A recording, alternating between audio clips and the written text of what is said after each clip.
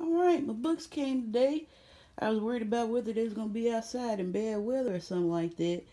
But this the book I've been reading. Alice Walker in Search of Our Mother's Gardens.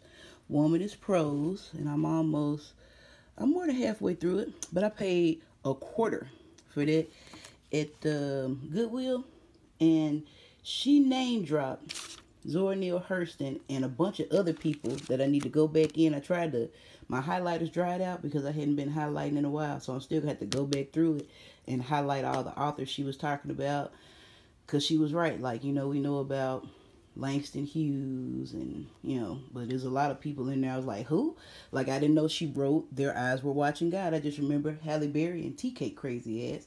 But I Googled it and it was like, surprisingly, on January the 4th, they're going to be dropping a collection.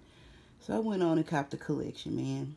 So when I finish this, I'm going to start in on that because I hadn't been, like, I'm a audiobook person.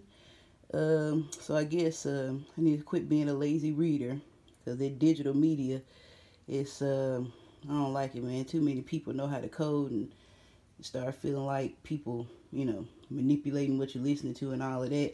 I still don't know that these are exactly what they used to be, or you can't be in control of that. But I do know that what I have won't be changing. So I got this. It's a throwback version. I already had to put tape on it because I was ruining it in my backpack, and my backpack got a whole little zipper pocket for folders and books, and I'm like, yeah, put it in there instead of in the big compartment with all your other crap. But yeah, I got these, so I'm gonna start in on these.